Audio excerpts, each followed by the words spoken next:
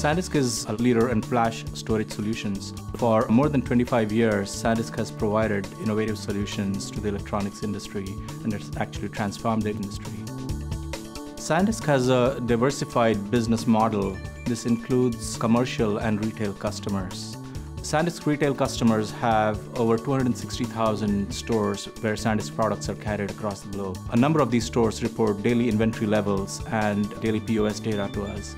With the millions of records that we are collecting on a daily basis and the need for us to better analyze what our customer needs are, it is becoming challenging using the traditional databases and traditional applications to build real-time analytical engines to pick up the volume of data and provide intelligent information. In order for us to better service our supply chain organization and improve our retail forecasting capabilities, we needed a tool which is able to analyze this data on a real-time basis. SAP HANA, with its in-memory capabilities, does provide that opportunity. The IT team thought that that would be a great tool for us to try this out. The only challenge was that we wanted to build a custom engine on top of that in-memory solution. The River platform provided us the capability to really build a custom analytical engine on top of the SAP HANA environment that could potentially solve our business need. Wipro has been a co-development partner for SAP for HANA.